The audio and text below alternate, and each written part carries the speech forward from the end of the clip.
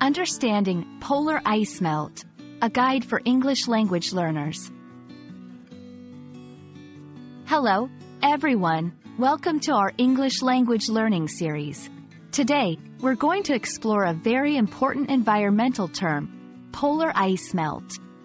Understanding this concept is not only crucial for your language skills but also helps in appreciating global environmental changes.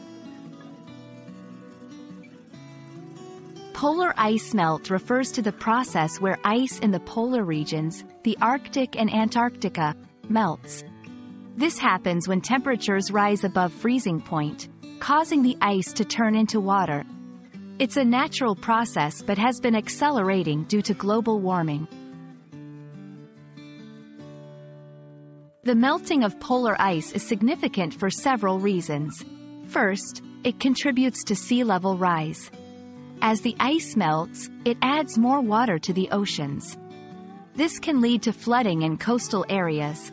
Secondly, polar ice melt affects global climate patterns.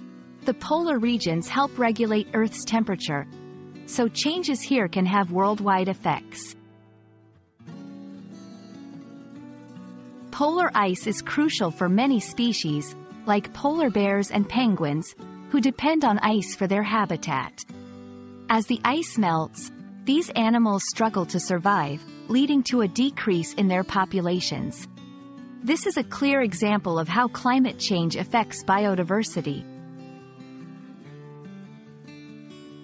Humans are both affected by and contributors to polar ice melt. Rising sea levels can displace communities, and changes in climate can affect agriculture. On the other hand, human activities like burning fossil fuels increase greenhouse gases, accelerating global warming and, consequently, ice melt. Addressing this issue involves both individual and collective actions. Reducing carbon footprints, supporting sustainable practices, and advocating for environmental policies are steps we can take. It's also important to stay informed and raise awareness about climate change and its impacts.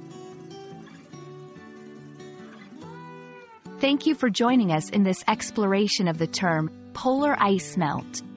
We hope this video has been informative and helpful in understanding this crucial environmental issue. Remember, every step towards learning and action counts in making a difference. See you in our next video.